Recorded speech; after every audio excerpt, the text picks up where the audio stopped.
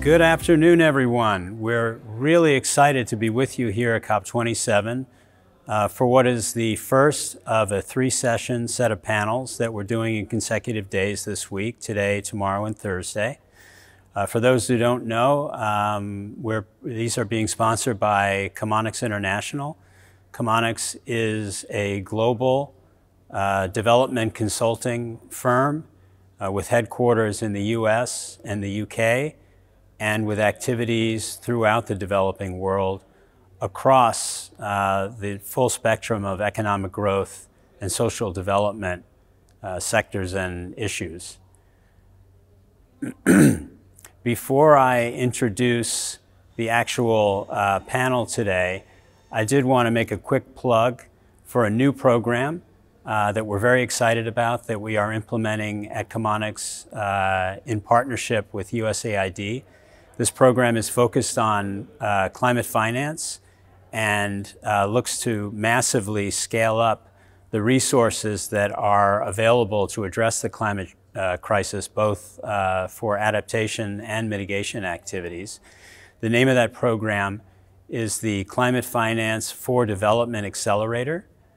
And if you'd like more information about that program, you can go to climatelync's.org and look for our landing page there. I believe we have a QR code at the back of the room that you can scan in order to see that.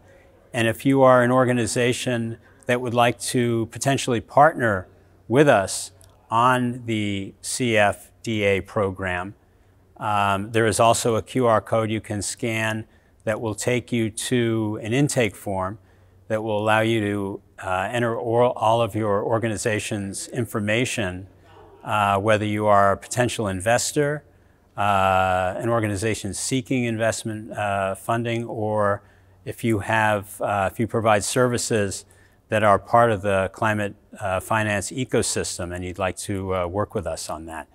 So you can find both of those in the back of the room if you'd like to know more information about that program. Today's program focuses on climate drivers that affect conflict. And so we have a set of speakers today who will be discussing different aspects of climate and conflict dynamics. And so without further ado, I'd like to turn the session over to the moderator, Brian App. Greetings, everybody. Happy to see you here. So, climate change stresses social, economic, environmental, and political systems, acting as a multiplier for existing factors that can enhance the likelihood of and impacts from conflict. For example, climate-related decreases in livelihood productivity, such as impacts of drought on agriculture, can increase competition for resources and necessitate individuals and communities to relocate in search for food, water, or work to provide for themselves and their families. At the same time, increased frequency of catastrophic events such as hurricanes and flooding can damage critical infrastructure and limit access to critical services, health services, economic services. Meanwhile, both of these challenges can lead to increased water and power rationing and increased prices, which, especially in urban areas, exacerbate existing social inequalities and fault lines. So further, where conflict and insecurity exist, it limits the resilience and ability of communities to respond and adapt to climate shocks. So the impacts of climate change can be felt on many levels. On the level of the individual, increases in temperature correlated with increases in acts of violence, or conversely, people avoid the heat, remain indoors, increasing sadness, stress, and isolation. At the level of cities and nations, socioeconomic inequalities can lead to differentiated impacts of climate outcomes, leading to riots, unrest, and acts of violence. And at the national and regional level, the breakdown of productive livelihoods and increasing competition for scarce resources may render government plans and policies ineffective and create refugees and internally displaced people. Now, a better understanding of the connection between climate and conflict, however, and employing the appropriate analysis tools and integrated programming can help diminish compound climate fragility risks in conflict prevention, mitigation, and recovery activities. Now, both climate and conflict are complex systems, and experts in each typically simplify the complexities they see in the others. It is therefore critical for researchers and practitioners in both disciplines to engage, communicate, and learn from one another to build a critical understanding of the interaction of these two areas. Now, today's panel brings together expertise from the climate and conflict disciplines and attempts to demonstrate how we can use evidence to better understand outbreaks of conflict, how we can use evidence and understanding of the conflict and the climate and conflict nexus to improve humanitarian assistance, advance peace building, and support local development agendas. Thank you. Thank you, Brian. Thank you, Chris. Thank you all. It's a pleasure to be here today. I'm here from London, where I work on the, as Brian said, UK aid-funded cross-border conflict evidence policy and trends research program. Thank you. This is, as Brian said, a multi-year, multidisciplinary program that tries to understand how conflicts connect across borders, what drives violent and peaceful behavior, and how policy responses should adapt to more effectively address the transnational dimensions of conflict. Chemonics and the Asia Foundation each lead portions of this program, which includes multiple partners. If you can show the next slide, which has a map and lists some of our key partners along the bottom.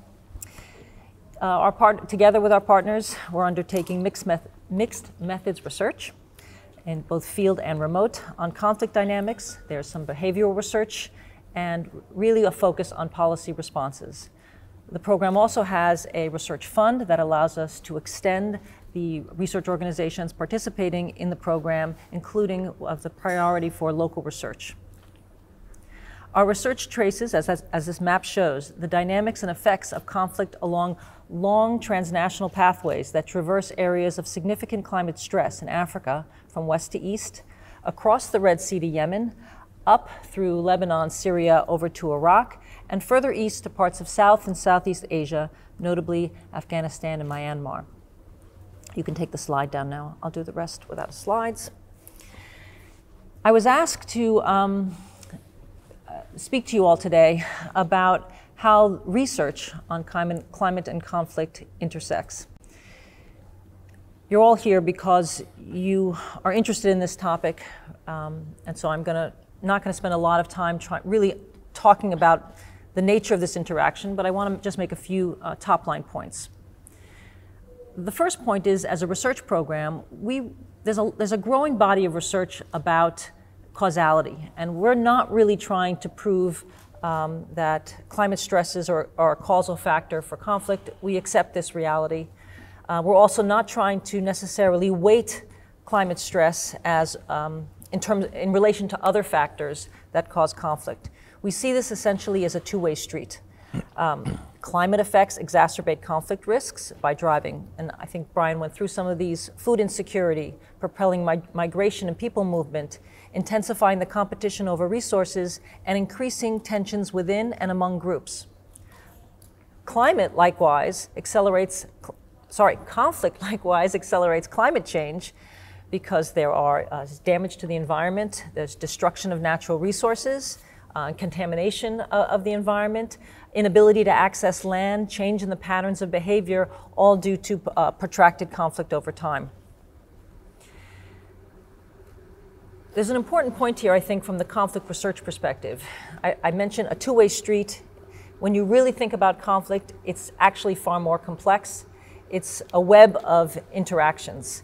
Environmental factors are only one. There are political, economic, social, and demographic factors that all combine in varied ways, which depend very much on the context. It's a tough nut to crack.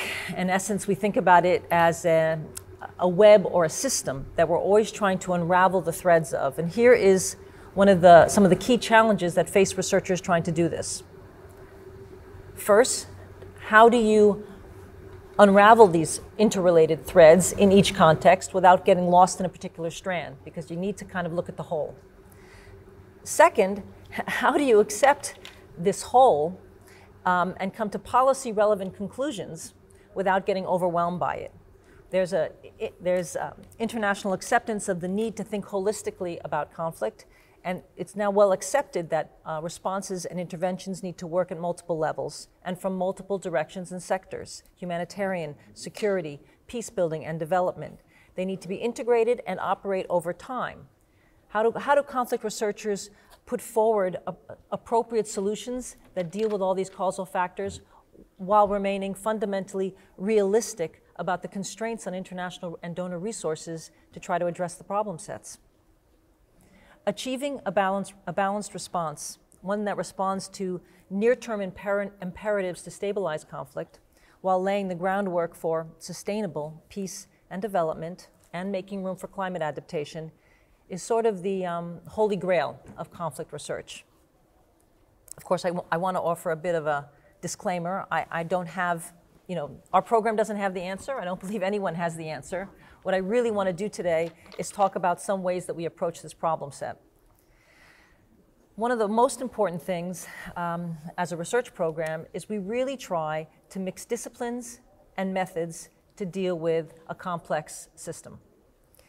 Unraveling the conflict system in a way that supports its transformation requires looking at the problem through different lenses. That's both in terms of specializations and in terms of your methodological approaches. This probably sounds obvious to you all and should be for a research program, but it's actually much harder when, first, the array of causal factors to be studied requires areas of expertise that do not routinely or naturally engage with each other.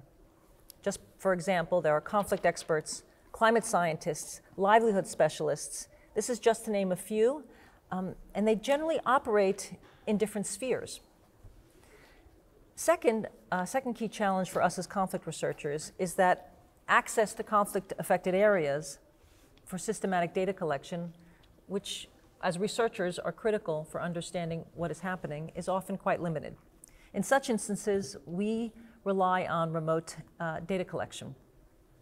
Accept and other conflict researchers are testing an array of remote research methods to gain insight on hard-to-access areas. This includes layering geospatial technologies, for example, geographic information systems, global positioning data, Earth observation, and other forms of remote sensing. And we do this alongside all other sources of open data. That's news, social media. Even anonymized data is now being used from mobile phones to understand how people are moving. And that's critically important when you have people fleeing conflict zones or being pushed out. I know similar methods in many ways are often also employed by climate risk analysis. I'm going to defer to Nick to talk a little bit more about this, but I think there's increasing effort to try to marry these two spheres. One of the panel participants who actually couldn't make it, the Weathering Risk organization, you can see that they're trying to take climate risk analysis and put it alongside conflict analysis. We're also trying to do the same thing. I think it can be done. This is not a comment on anyone trying to do it. I think there's more we can do, and we need to do it better. I have, just to illustrate this, sort of what you can try to do and what still needs to be done, I have a brief example from the ACCEPT research.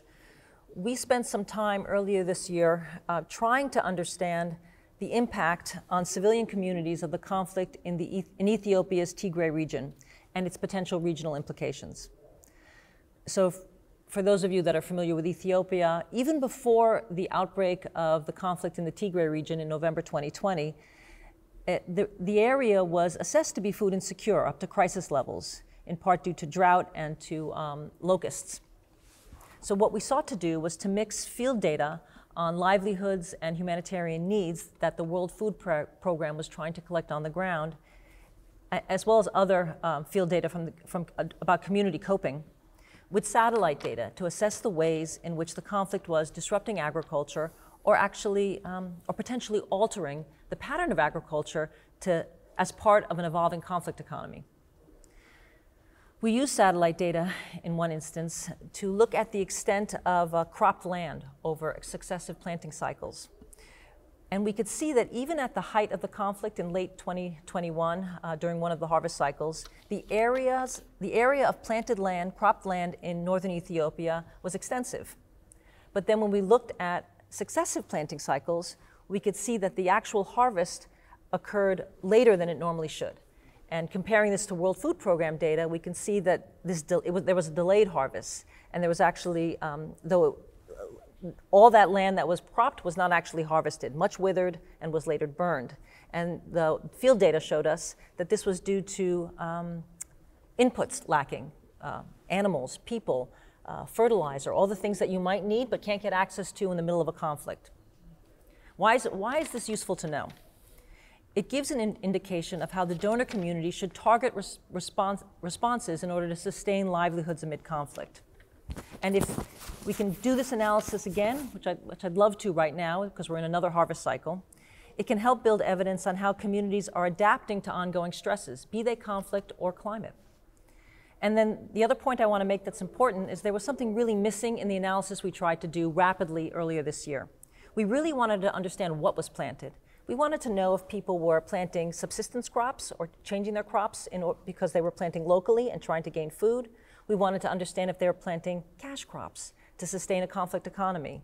What we couldn't analyze, because we're conflict researchers, even using the satellite data, was what type of crop was planted.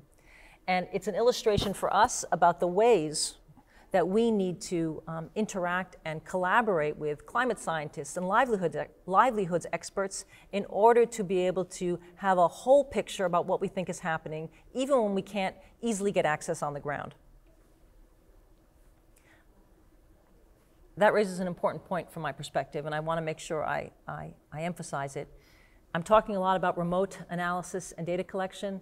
I don't want to underplay the importance of field research for conflict researchers. We do try to get into conflict-affected areas. Some of our partners are getting into unstable areas. One of them, Conciliation Resources, a peace-building organization working with the Institute of Development Studies at Sussex University, are in East Africa. They're also in Conciliation Resources are also in West Africa, working with local pastoralists to understand cross-border movements of herders, the frictions that arise, how this impacts peace and security, and to try to build a local action network between communities and governments across borders to understand what needs to be enhanced in terms of their interactions in order to reduce frictions. So don't mistake me. We're not just one or the other. The mixed methods is a very important point here. Mixed specializations, mix your methods. Ultimately, it's all about this another point that I mentioned, which is what's it all for? Conciliation Resources, participatory research on the ground to try to get a action-oriented, locally grounded network to think about what policy response, what the adaptation needs to be in terms of local interactions. It brings me back to the earlier point in my presentation. Conflict research, our research and most conflict research really is trying to inform the public, it's in trying to inform policymakers to really think about the layered and integrated interactions that need to be brought together to respond to intractable and protracted crises. This is what many in the international community, World Bank, UN, OECD referred to as the humanitarian development security nexus. It needs to be layered, it needs to be integrated, it needs to operate in the near term to respond to the crisis imperative, and it needs to think over time. I'm noting this because I think, as Nick is going to mention, there's a bit of a dichotomy here in how we operate. Those of us that work on conflict are constantly pressed by the need to respond to the near-term imperative, to the crisis imperative, to the humanitarian need. We try to do that while seeding the ground for longer-term peace-building, stability over the long term, and development and growth. That's what you're trying to get to. But we operate in many ways on different planes. Those of us responding to crises sometimes have to take a short-term view. Those responding to climate change are often thinking in the longer term.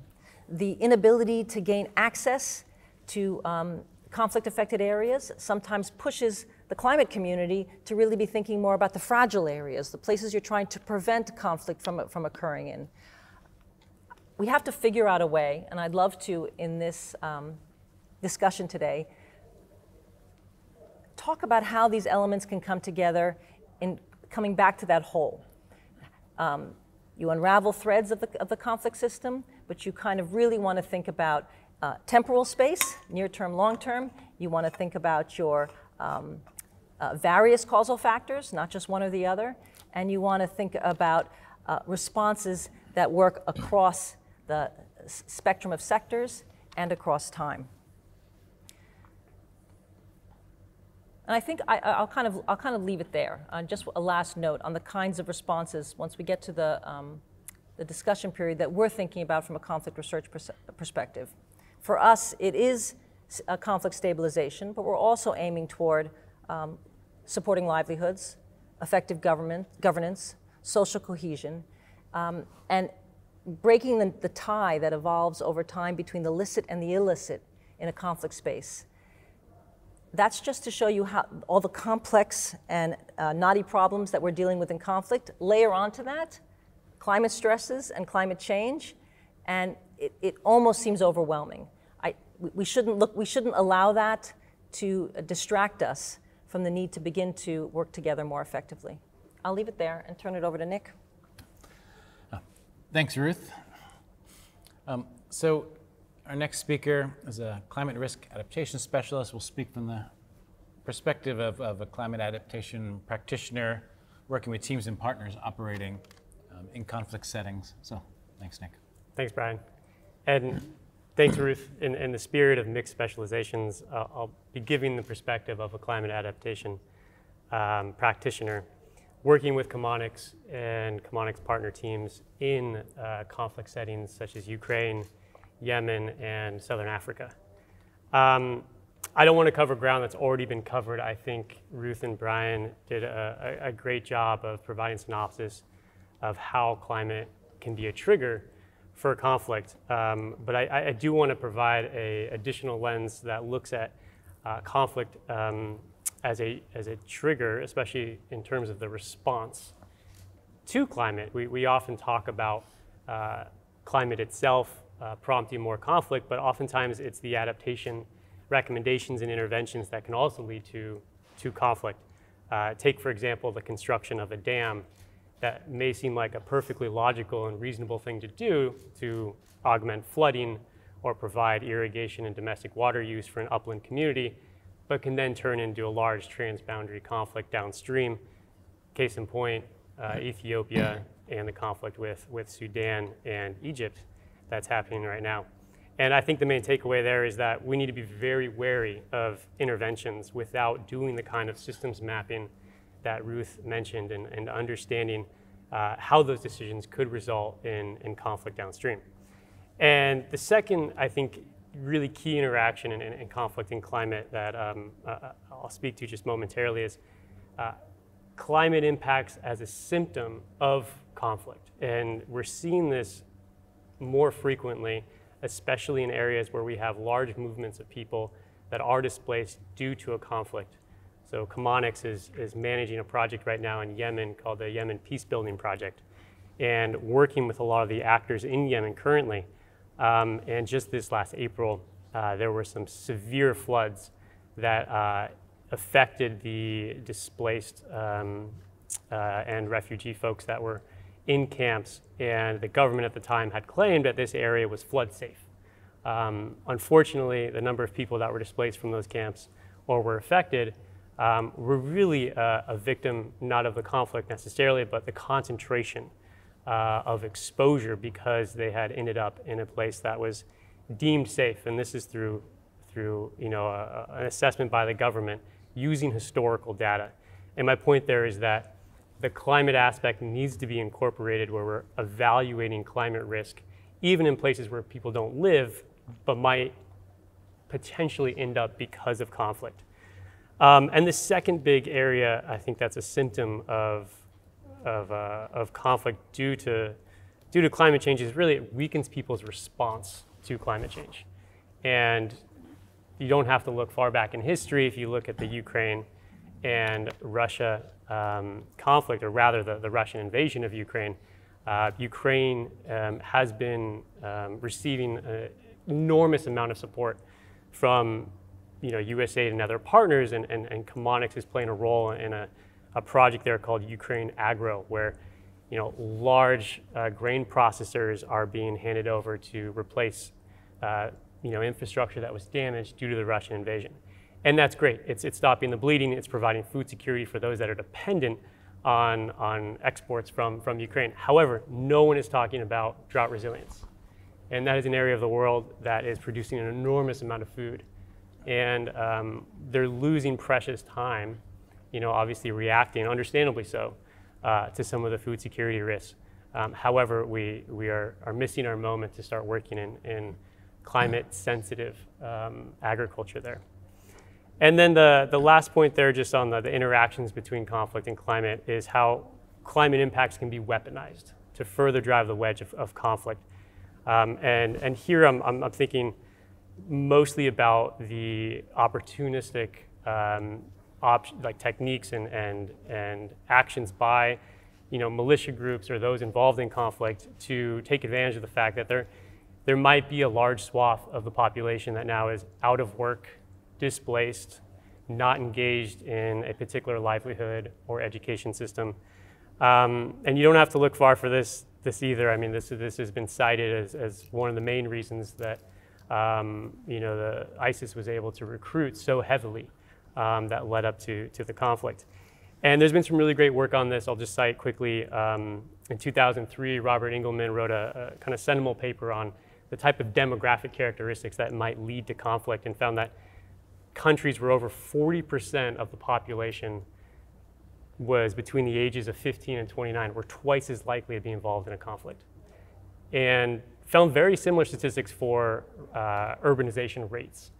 And I'm not mentioning this because it's a primary driver in all conflicts. It's obviously very idiosyncratic, as Ruth mentioned. But it is important to look at this type of demographic characteristics and factors that could be involved in a potential conflict. And from a climate adaptation perspective, we need to think about what kind of factors could lead to a conflict before a project begins through some of that system mapping.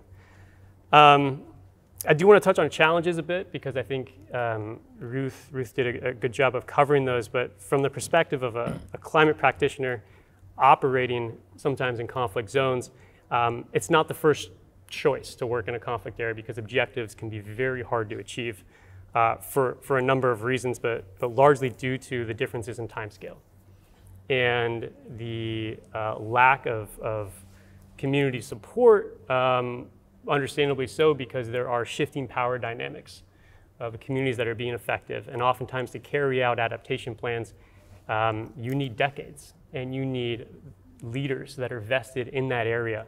And when the geographic location is in question, it's very hard to make place-based adaptation recommendations. And that takes me to the last challenge, which is really more of a problem with climate adaptation itself. And it's that so much of our work is location-based. And I'll just point an example here from some of our work in Southern Africa, where we're looking at areas through a program called Resilient Waters, where there might be changes to the climate that might make it very difficult to grow key crops. And what are the climate risks facing these folks in these areas, and what kind of livelihood options exist? And we're finding that there are 3 to 4 really key staple crops that will be incredibly difficult to grow under growing aridity, as well as water access issues. And not often do 1 million people migrate without going unnoticed. And given the adjacency to certain borders, a large number of these people will likely not pick up an alternative livelihood. Let's be honest, they will migrate. And so we have to think about what options are in place there. And it's not just a technical problem, it's a political solution that we have to start talking about. Okay, so that's all the bad news. A few solutions I'd like to offer from a climate adaptation perspective is, and I think I said this before, traditional adaptation is just simply not enough. If you look at the IPCC's definition of adaptation, it is an adjustment to climate risks. And I think that says all that you need. In a conflict setting, adjustments aren't fast enough. They're not transformative enough. Some of the more common climate adaptation practices are looking at, in agriculture at least, alternative crops. Or it could be potentially some climate smart agriculture or development of infrastructure. And these things take time, they're location-based, they're very incremental. And so I'm gonna say something that sounds very trite at COP. We need to be more ambitious. We need to find the variables, and we also need to identify the solutions that are really gonna take a community beyond the conflict itself. And that long-lasting kind of durable view, I think also needs to get at the heart of the reasons for the conflict. And in some cases that might mean engaging certain groups very early in the project. Youth engagement, education programs, workforce development. In some cases, it might mean better alert systems to prevent a massive shock that then induces a large population and concentrates them in a highly climate-sensitive area. I think we also need to focus more on conflict-sensitive adaptation. And this is a new subfield of adaptation planning that incorporates a peace and security lens. A lot of this is documented in the guidance that Ruth mentioned earlier, a weathering risk methodology by our partners at Adelphi as well as PIK. And really what it drives home is the need for bottom-up mapping, understanding the actors and the potential victims and perpetuators of conflict, and then trying to really understand those triggers. Which leads me to the last solution here is the need to harmonize those conflict scenarios at the systems mapping stage with climate scenarios. And it is complex, and it's an empirical process that can take quite a bit of work and time up front, but I think we need to invest that time and that thinking before we turn directly to the technology. So I think I'll end there. Great, thank you, Nick. Our next speaker is going to talk about how underlying structural inequalities which help shape quality of life outcomes in urban areas can be exacerbated by climate change and potentially lead to unrest. Paul, thank you. Thanks so much. Really excited to have heard these two inputs and to reflect a little bit on how they apply to our work. I look after the Urban Systems Unit at ICLEI Africa, and our role is really to help local governments think more deeply about what systems approaches actually look like in their contexts, and to try and apply some of these systems interventions to connect priorities across departments. And in a way, I've really liked a few of the words that have emerged from the inputs that have come, which I'll share my keywords. I've written a mess, but Nick can see my notes and probably thinks I'm crazy, but this will be a bit of a meander, and I hope we'll provide some food for thought and some ideas for the conversation that follows. Coming back to this point on climate as a risk multiplier, I think is a way, my touch point on this conversation. I focus mainly on resources and access, and what urbanization and related processes are going to mean for this. So the conversation on cities has to be the classic entry point. Oh my goodness, we're rapidly urbanizing. How are we going to deal with this? We are urbanizing 2.5 times faster than cities in the global north, in the global south. We are seeing about 250,000 people born in or move to cities every day. So that's, I did these stats for someone else's speech, but I'll use them because I find them fun. That's a new Nairobi every 16 days, a Denver every 4 days, a Shanghai every 4 months. The speed of this is utterly insane. I think part of the reason we do this work is because these embedded, entrenched systems fascinate us, and that challenge is an exciting one to grapple with. So with a rapid population growth, obviously there are going to be rapid increases in resource needs, and this comes to this point, we simply don't have the infrastructure set up or available yet. And so the first key word for this point, and Nick has made the connection already, is access. And I really like that point on rapid urbanization and young populations being correlated to conflict, because when you don't have enough resources available or the infrastructures to provide them, you are going to see those types of conflicts emerge. So to me, I'm not necessarily going to focus on conflict as a driver in itself, but looking at some of the everyday conflicts of the user and the system, the resident in the city and the infrastructure that they are trying to use. So these types of climate shocks that we're seeing, a COVID shock, a war in another context entirely providing a shock, is really just exacerbating an underlying issue of access. What's curious to me in this work is that a lot of the policy approaches for resources are focused on supply. How do we get more food? How do we get more water? How do we get more energy? And aren't necessarily paying deeper attention to the question of access or the quality of product that they're delivering. So because of this, these slow crises tend to be overlooked. We don't notice that between 10% and 40% of children in many different countries in Africa are suffering from stunting. It's not on the radar. People might be feeding themselves starches, they're not hungry, but we're missing the nutritional crisis that's underpinning that. Cape Town, and I'll speak about Cape Town as a major case, got massive publicity as the first global city in the world to almost run out of water. And it got that focus, yet cities right now are running out of water and dealing with the same issues, yet don't necessarily receive that attention. Residents in cities that have water access might not be accessing water or clean water as effectively as they should be. So effectively, our role is to try and work out how local governments can look at these systems and with limited resources and an overwhelming burden of urbanization, try to tick off multiple priorities at once. So to dive into a first example around, I haven't said my keywords.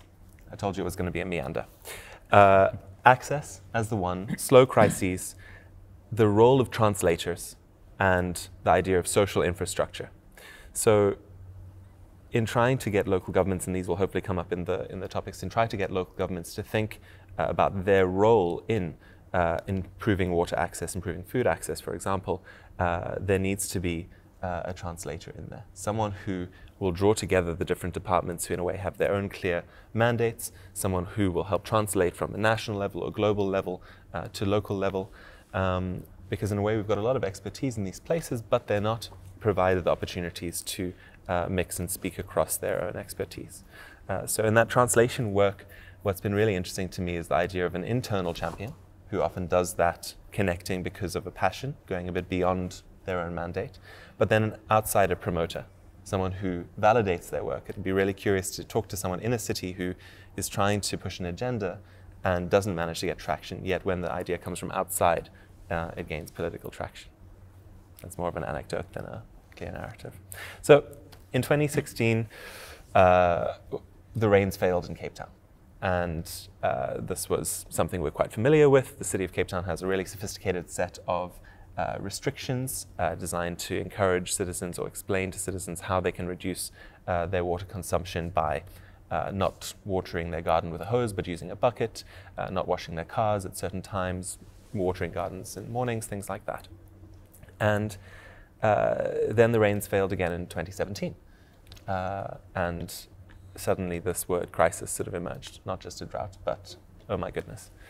After the fact, we are able to look at this and say that this is an unprecedented, once in 1,000 time occurrence, and yet we lived through it.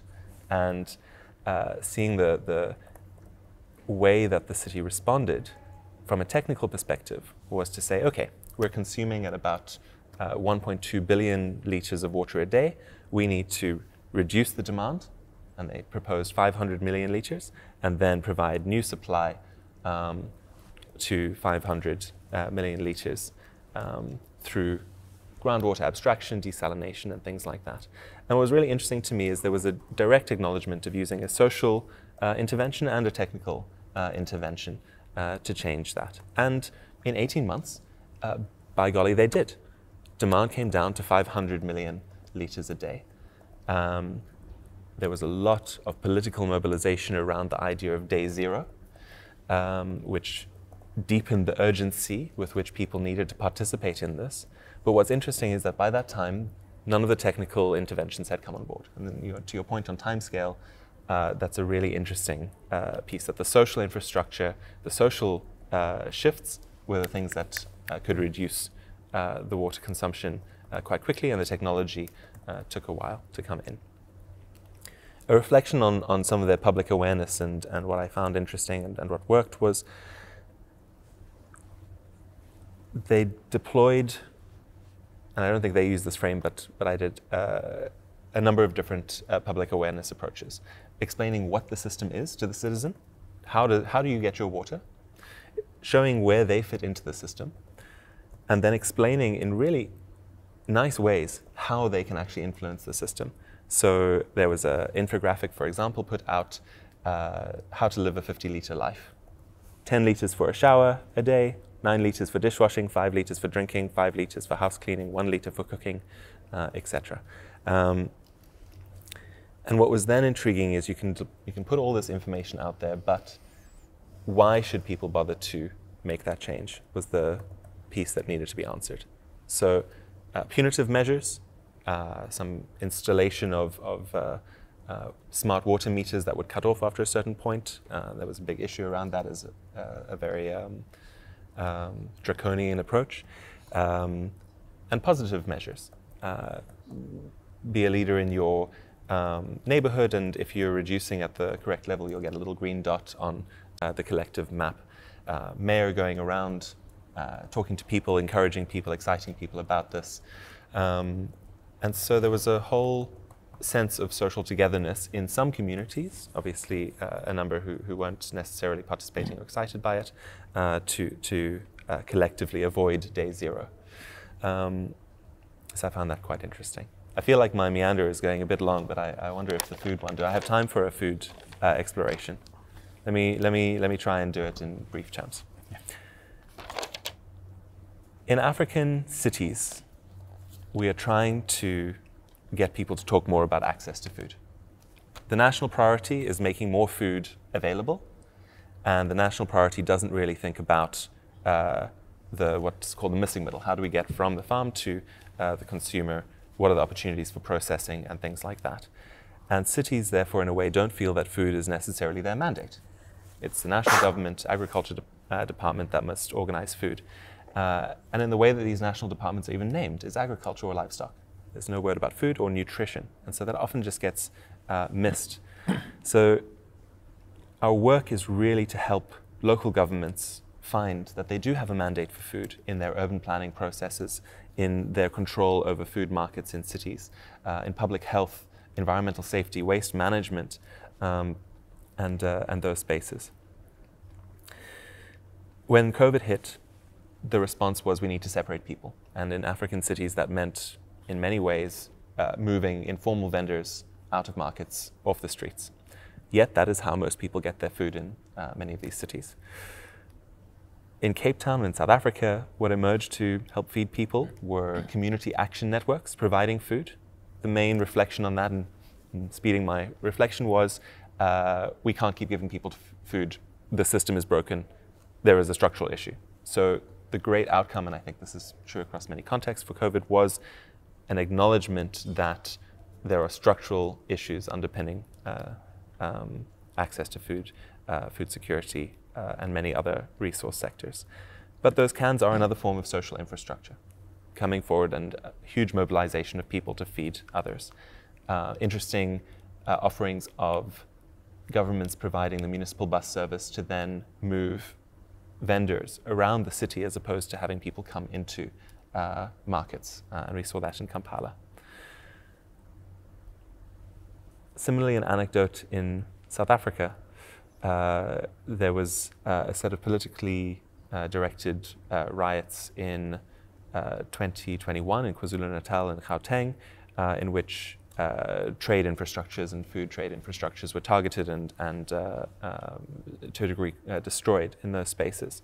But what was really interesting to see in that moment in South Africa was a shift from this idea of government-only responsibility for providing services to a sense of communities coming forward to actually protect their assets and to drive a development agenda. So again, a new form of social infrastructure, in a way unique to a bit of the South African need.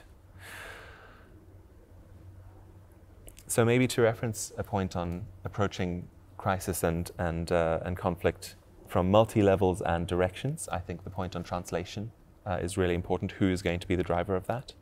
And this point of seeing structural issues emerge and the timeline with which we're working to address these issues. The social infrastructure seems to be really good for fast addressing, but then the technology that was put in, for example, to reduce demand is what is now keeping our water consumption low in Cape Town, for example. So yeah, eloquent finish. Well, thank you very much. Yeah, so thank you for all those presentations. I think we want to move to a Q&A. Of course, we're, like as always, typical in these, we're running a bit long.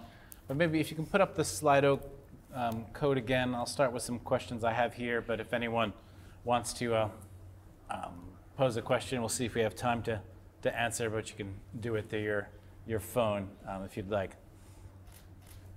So let me see. So the first question I have here is for Ruth.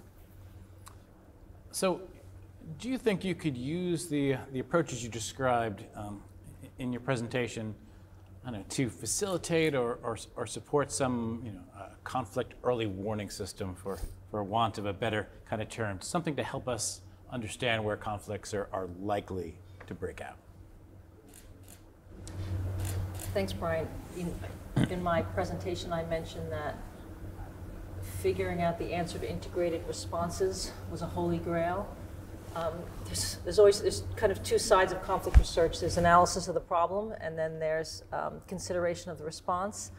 On the analysis of the problem side, early warning is another holy grail, and one that I think we're still searching for. So and I appreciated your point, Nick, about getting to really understand how conflict scenarios and climate scenarios come together before you think about the technologies that you try to apply in response. There's a lot of discussion of late, and there's increasing sort of testing of can machine learning help us begin to, if you put the right data inputs or you find the right factors that you put into a machine learning process, can you be predictive in understanding where conflict might break out? Recalling what I noted about the complexity of the system and the ways that so many different factors, again, political, economic, social, demographic, environmental, come together in each locale and depend on and vary according to context. I think it's been hard to date to figure out a way to, it's been hard to design an approach that manages to capture all of that, put all the factors in, and then say, in this place where we have not yet seen conflict, we can tell you that the stresses are rising in a way that conflict is likely to occur. That doesn't mean you can't discern patterns, and I think there has been research. I recall a recent study by Mercy Corps using some open source data on where violence had occurred alongside where there had been particular kinds of climate stresses to see that they coincide. Like you can find ways to look at some of the factors together, increasingly using an array of methods and sources to discern the patterns. But predictive analysis is really hard. And then I find in terms of interventions for climate adaptation, predictive analysis is hard. Maybe it's exceptionally hard when you're trying to think of all the things that drive conflict. I'm kind of wondering whether if you're in the fragility space, if you haven't yet moved toward the explosion of violence, are there ways to look at the elements that you described in terms of sensitivities, weaknesses, vulnerabilities that you can actually see might be climbing, to put those together in some way that might give you a better predictor toward what is coming down the pike. So it's a bit of a non-answer. I don't think we've actually cracked the code for predicting when conflict could occur. I think we're still surprised.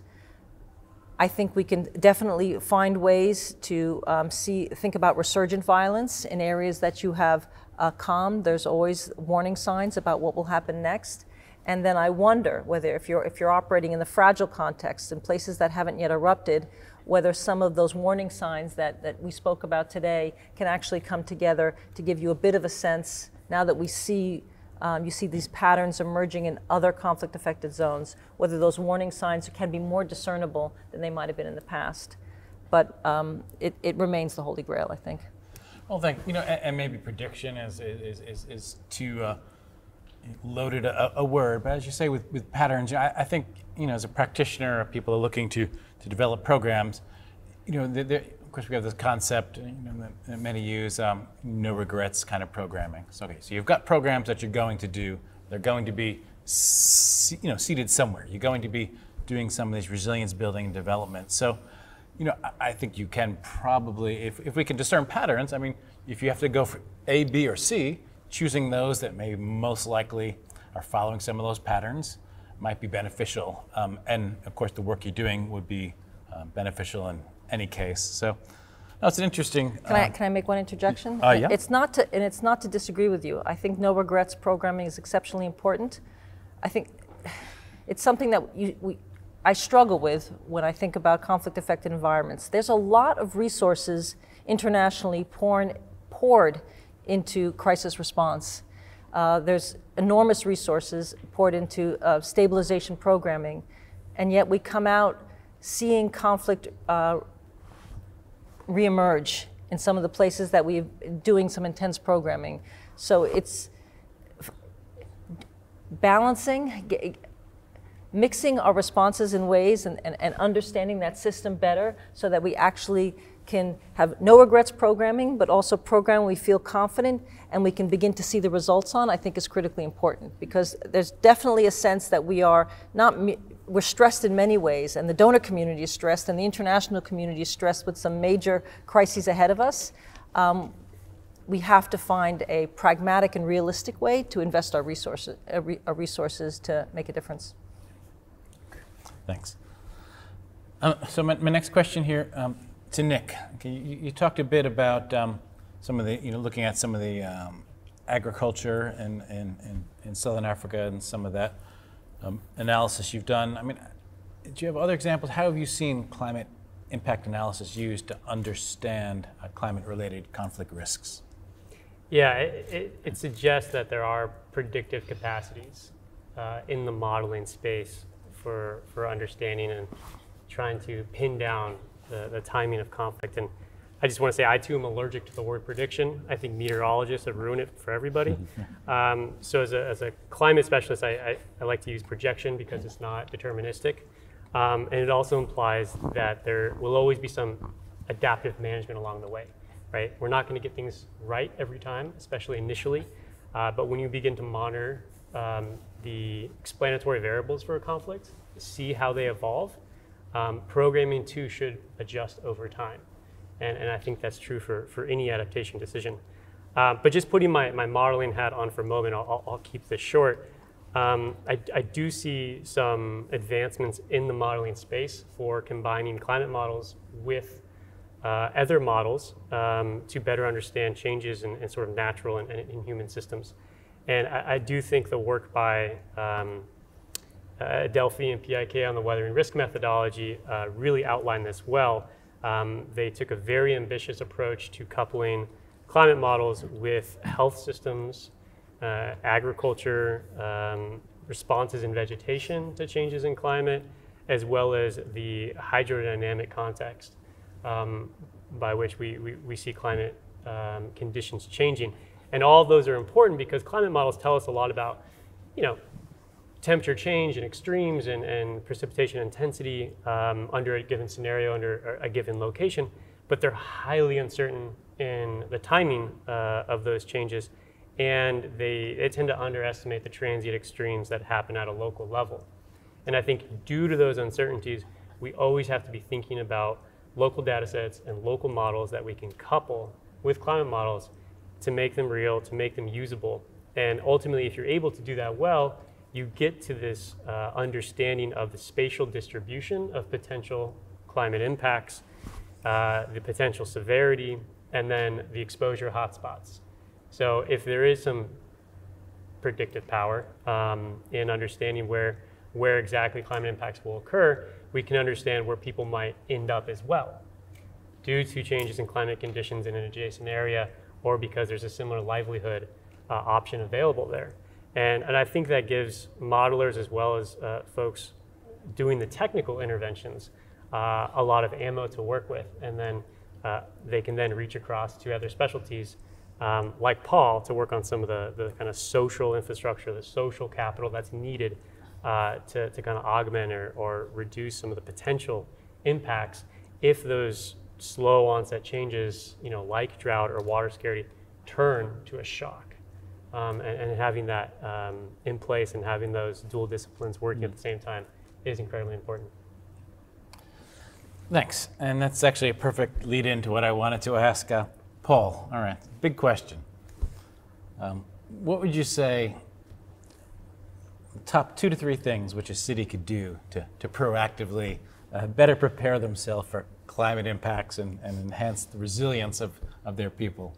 So if you had the ears of as I know you do, many city leaders, but whatever around the world, what would you say? Are there some commonalities? Well, I mean, it's sort of interesting just to reflect a bit on what Nick was talking about in terms of the value of climate models, and to add another point of value is to have them as a boundary object around which you can bring stakeholders together for conversation. The obvious answer in a way is a resilience plan strategy and a climate plan strategy. So I'll have to put that as one of it, is, and the process of developing that will hopefully also create a bit of an infrastructure with which you'll respond to any type of shocks. So ideally you've done it through a multi-stakeholder process. Ideally you've done it in alignment with your other policies so that you have a clear understanding of how resources can funnel down to address a risk. How is it aligned with a National Disaster Act or anything like that? A sudden shock, sorry. But ideally, you would have done that planning in a way that means you have a multi-stakeholder convener and platform that can come together to actually quickly mobilize and respond. I don't think we have properly excited our urban planners about the power that they have to address multiple structural issues. In so many of the areas that we've been talking about, water, food, waste management, trying to help interpret what on earth circular economy means at the local level. One of the key recommendations that always comes out is to engage urban planning to make better space for public amenity, to properly think about how you are locating your industries from a circular economy perspective, how you are engaging with transport systems. A lot of people will talk about mobility only through the lens of transport mode without actually thinking about where people are living and working. So planning as a systems tool, I think we often decry planners because it needs to be, here's the plan, we follow it to the T, it's a linear kind of idea, but in a way, using planning as a way to especially spatial planning, but development planning in general, as a way to enact systems on the ground, I think would be my main call. Not being a planner, I can't give you the technical details exactly of the type of planning, but having them as key actors in this is vital. Because that actually puts a lot of these big, broad concepts into something real on the ground.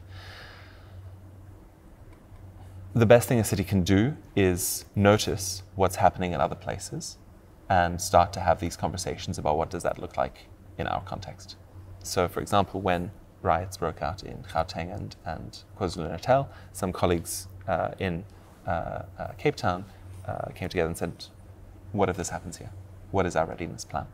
So being able to pay attention and yes, devote some resources into thinking about that and mobilizing partners for that. Brian, can I offer a thought? Please. So, you mentioned no regrets programming, and then you asked sort of what are the top, what advice, you know, what are the top interventions? I think I'm hearing something across all of our discussion today that I caught it when you said social infrastructure, Paul. It seems relevant to me in the urban context. It seems relevant to me, you know, we address, again, conflict and climate. That's in urban spaces, it's in peripheries. I think a lot about it in peripheries because I'm thinking about how conflicts cascade across borders and regions, but there are tensions between those two spaces. Nick, you talked about youth engagement, education programming, and work programs. I was thinking about the field research that some of our partners do, and I mentioned conciliation resources on the pastoralist networks and the local communities. This concept of social infrastructure, I think, is exceptionally important. You create communities with a certain amount of its resilience to withstand instability, its tools to adapt to stresses, and then it's also pathways to engage with governing actors and a certain amount of empowerment so that various actors in the system, local level up to national level, are actually communicating with each other, and then cross-border or transnational are communicating with each other about the challenges and then coordinating on potential solutions. So to me, your point about social infrastructure is a critical one, and I think I hear it across everything that we said. So that might be one of your no regrets areas. Great. Well, thank you. We're just about out, so let me. But I think what you're saying is great, and it's something that I've heard before, and it makes a lot of sense. Where the plan is one thing, but it's the process of bringing people together. Communication is often more important than the product itself. Getting something that people can get around and talk. So I'll take one question that we had from the audience as a final question. And thanks everyone for their patience and participation. So we've got a question, a few of us talked about all the different multi-disciplines that are involved in this. We've had agriculture, there's governance, there's climate and conflict. So once you open the door, you say, okay, look, conflict, these interactions are very multifaceted. How do you know how far to go? And then when is it too far? You could always include, okay, we need the ag people, we need the water people, we need the health people, the governance people. At what point does how do you balance between having too much input from everyone that might stop you just from moving forward?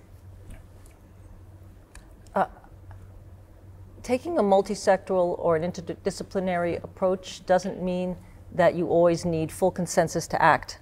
I think you have to come to a best case response, given, and that is also, it exemplifies crisis response. You don't always have full consensus, but you need to move. So I don't think we should mistake the notion that we need more sectors and specializations to come together for something that requires that everybody sit down and agree. I think what you need is enough inputs that you can make an informed decision about the right response. And you need to go, especially in a conflict situation. Nick, Paul, something to add? That was very well said. I'll just say there's no such thing as perfect information. And there is such a thing as being prepared to fail or maybe not even get it right the first time. And that's, I think, the role of adaptive management, is adjusting approaches and processes and finding out where are the information gaps, and including those disciplines and those people as early as possible so that you can start to move to decisions. But, I love that question. It's a question that I tangle with a lot is do we need everyone to be a systems champion and a systems practitioner? Does everyone need to know how the whole system works in order for them to find their space? And I think it's often nice for people to get that sense of meaning. But I think it's really a balance of your specialists and your generalists. And I think the way that our kind of scientific world has shaped us is many more specialists with clear and specific mandates, and only a few generalists to draw the links and to make sense of it or to set the mandates in the first place. And so what I'm seeing is the need for more of those generalists who are our systems thinkers to do the connecting. But in answer to, when is it too much? No, more. And ideally, more qualified, more well-engaged, specialists will always be needed. And an easy comparison, and I think we were talking before our session about this, is large metros have fabulous human resources. An entire waste department or an entire water department to look after that space. But intermediate cities might have one person in charge of that whole thing. And so the burden on them is enormous for them to field and do this work. So we need them to be resourced with more people. I think with the capacity building trope that we bring on, to a degree it's about knowledge, but in many spaces it's actually just about getting more people resourced to do the work. Great. Well, thank you so much. I think we'll have to call it here.